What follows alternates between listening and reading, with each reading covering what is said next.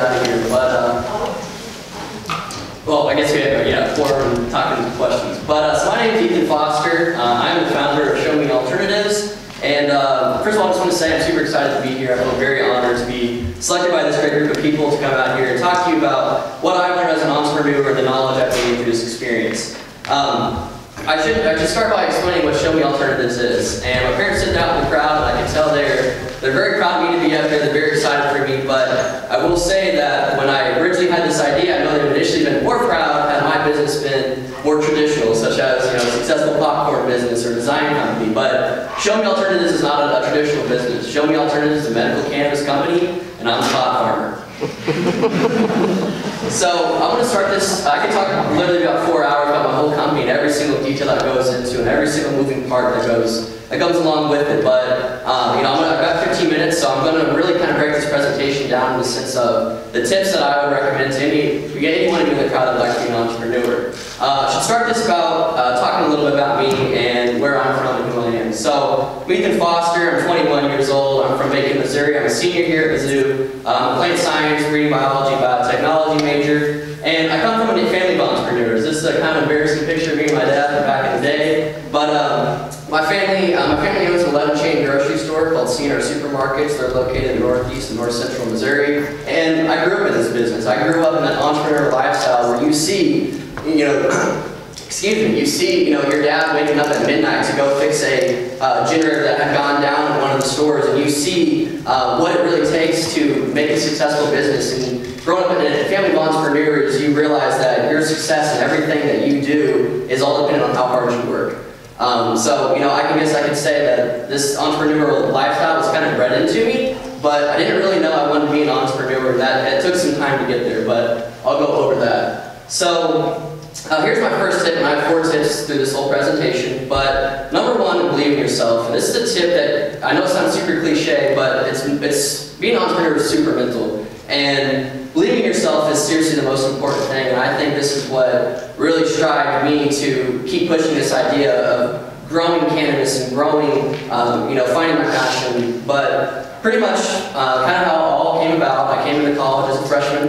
Originally I was a biochem major, and I originally thought I wanted to be a doctor. And that was kind of an idea that I had in my mind all throughout high school. But I come to Mizzou, and I go through that whole freshman year of biochem, and I hated it. I didn't like my classes. I didn't like what I was learning. And quite frankly, I thought, this isn't for me, and this isn't my career path. So during that freshman year, me and my friends sat around, and honestly, we talked a lot about cannabis. We talked about the industry. We talked about how it's growing and how, quite frankly, it's coming to Missouri as it is now. But, I had the idea, and my friend was actually the one who said it to me, but he said, hey man, I want to go to the business side, you go to the plant science side, we'll come together, you can grow it, and I'll run the business side. And I was like, all right, crazy idea, really don't know if it's possible or I should even consider that. But I don't know why, that whole freshman year, it seriously just dwelled in my mind. I thought about it a lot, and I thought, man, I could do this, I really could, be the first one in Missouri. So that spring semester of 2017, it was a rough week, I guess, so to say. I had a lot going through my mind, and I was very unhappy where I was. And I'll never forget, me and my cousin, and I was walking up the south stairwell of my fraternity. I'm Alpha Gamma Rho as well. But walking up the south stairwell with my cousin, I said to him, hey Sky, if I do this and I go plant science, will this cause a huge uproar in our family? Will they be upset? Will they be mad? And he looked at me and goes, they probably will. I'm not going to recommend it. Well, 2 weeks later, I switched to plant science. Without my mom knowing, and I called her up and I said, Mom, I'm plant science now. I want to be a head grower for a cannabis company. And you can only imagine how that conversation went. Most of you don't know my mom, but she was super not happy. I think I heard a couple screams on the phone. And quite frankly, it was the worst 2 weeks of my life that followed that. Parents didn't really talk to me. They were upset with me. Kind of thought, as any parent, they think your kid can be a president, that you can be the governor of Missouri, and then when you tell your parents, I want to be a cannabis head grower, they're like, no, this is not the route. So, you can kind of see how that came about. But 2 weeks got by, and I'm not a guy who just makes irrational decisions. There was a lot of factual information that came into this. I really did read everything out, and I had, I was prepared to tell my parents this is why I'm doing it. So, during that summer 2017 through 2018, it was a lot of me explaining factual information to them, then doing some research on their own, and then realizing that I had a good basis for why I'm doing this. 2018 summer comes around, my aunt and uncle, they live in Albuquerque, New Mexico. My uncle hooked me up with a job for a medical cannabis company out there. That's Everest Apothecary, that's their logo. So I worked out there for a summer. This is where I really saw, my passion for this industry, my passion for helping people. And so, go out there, I saw the whole operation from start to finish, from growing and harvesting, curing, processing, to everything that goes into the database of a cannabis company. So, great experience, and I loved that summer. We'll always cherish that. Here's another picture of me. This past summer, I worked for a guy by the name of Bernie Hymos and NG Hymos Greenhouses. We planted over 60 acres of hemp. I've germinated over 100,000 hemp seedlings through this process. And so really saw, the hemp process from start to finish. But, cannabis and hemp are the same plant, they grow the same way, and I knew as a grower, I needed that experience. And I had, I believed in myself, but I had to get that experience to be where I wanted to be.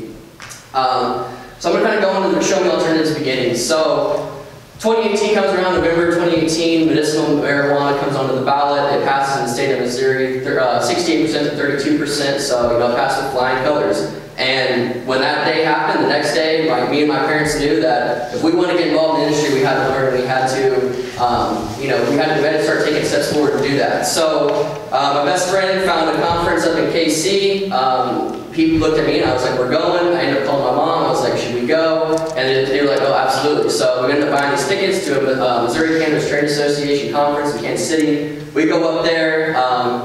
It was a great experience, but I'm not going to lie, it was very discouraging. It was over like 1,000 people. There were multiple speakers, and quite frankly, the whole time they were saying, telling us how difficult it is to get into this industry. And we left that conference probably more discouraged than I had ever been in this 2 years leading up to this. But during that conference, we met a guy by the name of Jack Mitchell. Jack Mitchell became our strategic business partner and our consultant through this. And I do give a lot of props to him for leading us into the right direction of making this idea become a reality. So I have this slide up here. So pretty much once we decided to work with Jack that we were going to pursue this, we needed to figure out how many licenses we were going to apply for. And when I say licenses, there's 3 different ones: dispensary, manufacturing, and cultivation. The state of Missouri has only given out 190 dispensary, 85 manufacturing, and 60 cultivation. So, we had to just, it shows how competitive it is. And if you really want these licenses, you have to be, a premier leader. And, you've got to show that your company can do what you say you're going to do. So, as a group, we, not only were my parents involved in this one, we knew this was bigger than myself. My aunt and uncle got involved, my cousin got involved, my other aunt and uncle got involved. And it really became this huge family ordeal. But we decided we're going for 8 different applications, 8 different licenses. We're going for 5 dispensaries, 2 cultivations, and a manufacturing. This kind of shows the location where we're focusing on. We're focusing on the northeast part of Missouri. That's where I'm from. That's where I'm born and raised, and we have roots there. We're not going for big cities, and we're really that's our niche, just so to say. But she got more into it. So. Tip number 2 is consistency, and this relates to almost every aspect of your business, but for us in this startup, many of you may know cannabis is still illegal federally, and so you can't go to a bank and get a traditional loan. You have to do venture capital. That was something I've never done. Obviously, my parents had never done it, and our whole team had never done it, so it was a huge learning curve, but to be involved, we had to do venture capital. So, consistency, I think, is a huge tip because whether we were waking up every single day, during the 2019 summer, I was working to better my growing skills. My cousin was waking up every single day to write application questions, but the big part came to raising that money. And I'm going to be honest, to do all these 8 applications and to fund it in a way that to run it correctly, and you're going to take losses. So expecting that, we had to raise $20 million, and we had to do that in 5 months. And being from a family, being from a group that has no experience doing that, that was a huge task. But we knew we could do it. So through the guidance and meeting people, we started off friends of the family, and then other friends were reaching out to other people saying you need to come talk to these people about investing. Well, we ended up raising that $20 million in 5 months. And from a group that's never done it, I was very proud of everyone. But a big thing of it, I'll give a story real quick. So I guess I give two stories, but one story real quick is my first investment meeting. I sit down, and this guy by the name of Don Away looked across, and he's throwing all this investment terminology out, and I'm like, I have no idea what you mean. So felt really, really bad leaving there, and I was like, I felt dumb, I felt like an idiot, and I don't ever want to let that happen again. So what to do? Go out, buy a couple books, and learn so the next investment meeting I wouldn't feel that way. Another one, was we had a guy out of Texas.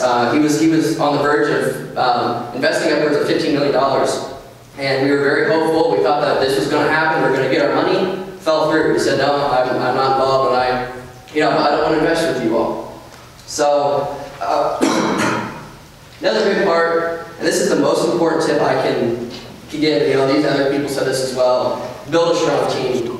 And this is the truth, I will sit up here and say, yes, I had the idea, yes, I had the initiative to start this, but the only reason my company is where it's at now is through my team, and that is 100% the truth. As you can see, my family, the Foster family, my aunt and uncle, the Thomas family, the Montoya family, I'm super, super proud to know that these are my first real business partners, and these are the people that I'm going to be working with daily for the next however many years to make this happen. These are the most really put together, business savvy people you're going to meet, and super honored to know that my team is my family. And quite frankly, I think the reason we raised the money during this time was because we have such a strong team. In every single investment meeting, we were honest with every single person about where we are, who we are as people, and where we are, and the ability to raise money. So, the trustworthiness and the people I'm working with is very huge.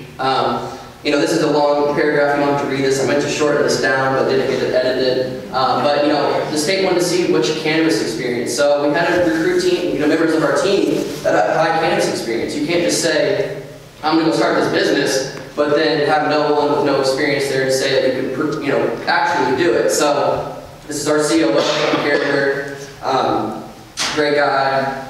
Our other cannabis experience, we're doing a manufacturing lab. We had to go out and recruit manufacturers, made a deal with manufacturers out of the state of California to come in and run our lab for us.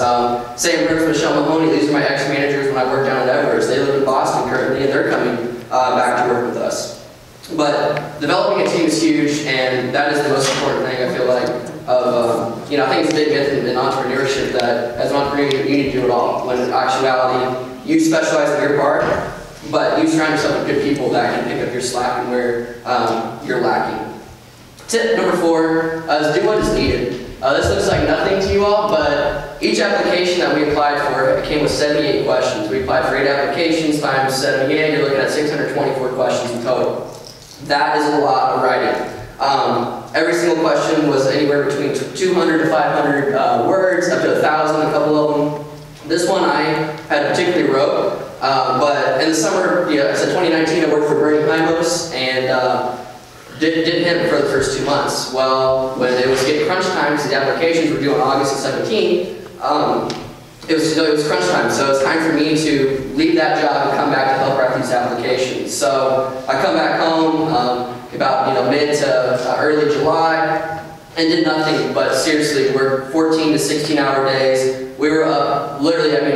Our house was like the office, and at one point there were 10 people in there, laptops open, coffee cups everywhere. It literally was our own little home office. And came back and I played lawyer for the last month. We did stuff of writing these applications because they have to be written in such a way that it looks like it's professional, technical law writing, which is something I had never done before. But something my cousin, who did this all summer, had never done before. But we knew that to be, get this business to where we wanted to be, we had to learn. And so when I say by do what is needed, it means learn what is needed. When I was in an investment meeting and I felt, bad because, I didn't know the terminology, what I do, I go out and learn so the next time I'm in that investment meeting, you don't feel like that. And same thing for this. I'm not a lawyer. I don't know how to write law, but I don't know how to cite regulations. So when I came back for the summer, you teach yourself, what is needed to get done. So, for instance, this one's all about security and, taking, codes 19 CSR 30-95.040. It's like you would never really expect yourself to know that until you're forced to do it. And so that's a huge tip. And as an entrepreneur, I think you should know every single side of your business. And for me, that was half the reason I wanted to go plant science, is because I want to be able to walk into my grow and say that plant is lacking potassium. We're mixing up a different nutrient cycle to, you know, to feed it, you know, get rid of those symptoms. And I want to be able to look at the accounting books and say, hey, why are these numbers out of whack, or whatever the deal may be. I do feel like an entrepreneur, you should know at least generally every part of your business. I want to end it on my favorite quote. This is what I think really inspires me as an entrepreneur. But in this quote, pretty much how it goes is, an entrepreneur is a person who would rather spend 100 hours a week working for themselves than 40 hours a week working for someone else.